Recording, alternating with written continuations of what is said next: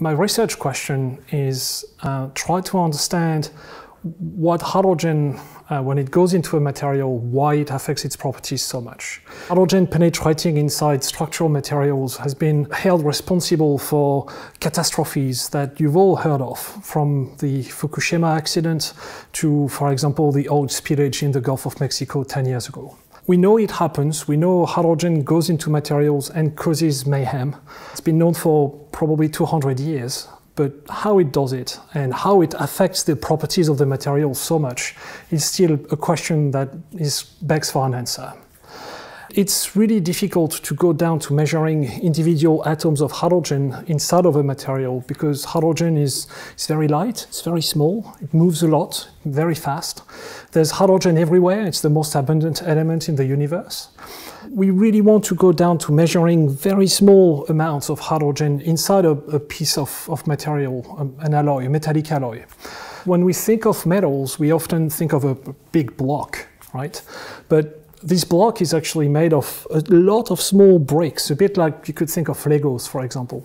And every Lego brick is of a different color that might reflect its local composition with, for example, in a steel, some iron, some carbon getting together and arranging themselves in a very specific way on a crystal lattice, as we say.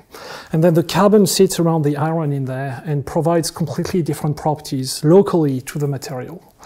And now we have these, two friends of iron and carbon, and hydrogen comes in. What does it do?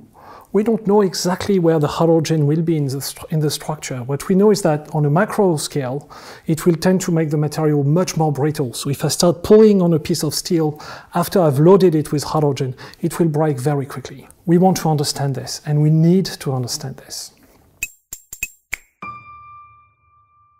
The approach that we are taking to do this is to find a way to freeze the material in a state where hydrogen is inside of the material, so we can actually go down to precisely measuring where it is. What we have been developing here is built on an existing technology, but is a way to take a piece of material and freeze it to about -200 degrees. What happens then is that the atoms won't be moving anymore. And out of this, we then shape a specimen specifically for a technique called atom probe tomography. So in atom probe tomography, what do we do? We have a specimen that is shaped as a very sharp needle, and we apply a high voltage to this of a few kilovolts. And what this does is basically pull the electrons down a little bit, exposing the atoms on the surface, and to an extent that the atoms can start to fly, one after the other, away from this specimen. And then we collect these atoms that have transitions into ions on a particle detector, and we measure the time it takes them to fly from the specimen to the detector. And why does it matter? It matters because a heavy atom will travel slowly, so it will take it a long time to reach the detector. However, a very light atom, like hydrogen, for example, will travel very quickly. So based on the time of flight, we can actually determine which is the element that was sitting at that specific position on the specimen. So we collect these atoms one after the other, a bit like we are peeling an onion, and we collect all of this data, and then we use a very powerful computer to reconstruct every atom at its original position. So I'll be able to see, if I get back to my example of a piece of steel, whether I have a region locally that has, for example, more carbon or more iron, and I can position these hydrogen atoms inside of this volume. And these insights will help me understand how hydrogen behaves inside of the material. The first key finding is that by trialing several routes between getting a material and making a specimen and analyzing it, we could actually find the best way to freeze the hydrogen in position and then find the right conditions to get the optimal measurements in terms of precision of the amount of hydrogen that we can detect. This has taken a significant amount of time, but we could finally prove that we could do it. So we can go down to measuring individual atoms of hydrogen inside of the material.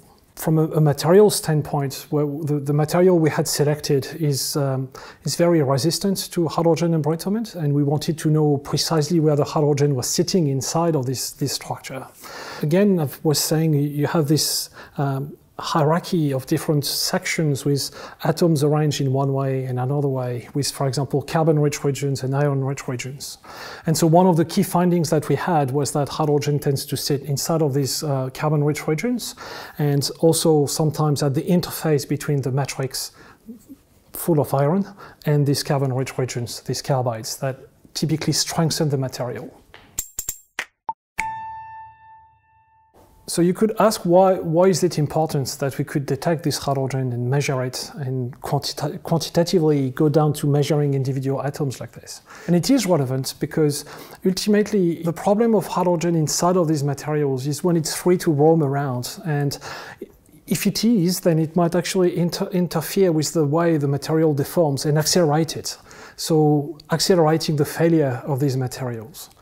But what we've shown is that by putting some of these particles inside of the steel, these particles can trap the hydrogen, locating it in a specific phase, preventing it from going around and causing mayhem. So we need to now take these findings and we can move backwards one step and say, okay, how can we introduce some more of these particles inside of the material initially to make it more resistant against the embrittlement that is associated to the presence of hydrogen. We have now a number of different projects that exploit some of the knowledge that we've gained from this preliminary work and try to use this to make steels that are better and stronger against hydrogen embrittlement. But not only are they better against hydrogen embrittlement, we also want to make them usable. So we want to not, introduce elements that cost a lot of money, because then it means that the impact of these new alloys will be probably minimal because the industry will never adopt them. We want to be able to use elements that are traditionally used in the industry, so we can actually make materials that are relatively cheap, yet that actually will be very good against hydrogen embrittlement. Also, hydrogen embrittlement doesn't only affect steel, it also affects titanium alloys, for example, that go into planes. It affects nickel alloys that are used to drill holes to look for oil and gas, for example, which might still not be perfect.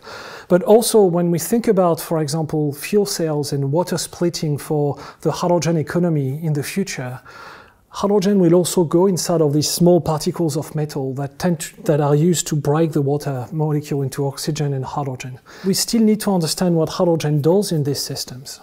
So what we have now is a platform, a technique that we can actually deploy onto a range of different materials to understand how hydrogen affects these materials more specifically. And this is what we're going to do through my group and other groups within the Institute in the foreseeable future.